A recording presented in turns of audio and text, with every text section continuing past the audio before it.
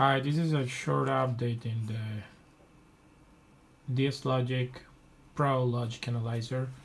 Um, I got this unit from CS Studios, and a couple things to say about it. I mean, besides the probes, the issues with the probes, which are already known to everybody that has read some reviews on the device. I encountered a really annoying issue which I hope CD Studio is gonna be able to help me out with this, because it's their mistake. My unit, the unit I got, it has this different pins for the probes, and that's a really bummer for me, because I was expecting that I was going to be able to replace these ones easily, more or less. And with this, I mean, it looks like it's like a 30-20 something thing, like the iPod ones. That's gonna be much more challenging to do my own probes. So if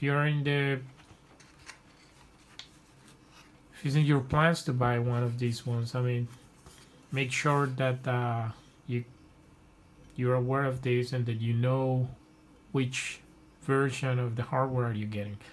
My bad guess is that CD Studio is probably building their own units, and for some reason they opted for this design, which I don't know. I couldn't find anything online about this, but really bothers me, and I really hope CD Studio can replace this unit with the one that I actually bought, and that they're actually showing in their website is the one with the pin layout of the regular normal pin layout, from which is much more hacker friendly.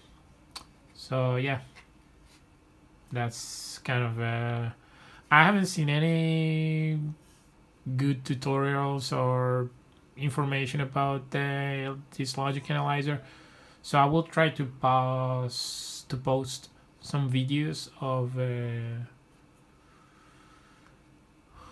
more hands-on testing, and just kind of try to document how I'm dealing with it, how it's performing, and probably gonna post the videos here on my channel, and probably gonna create a wiki for the kind of projects that I'm gonna be working with the logic analyzer. Thank you very much.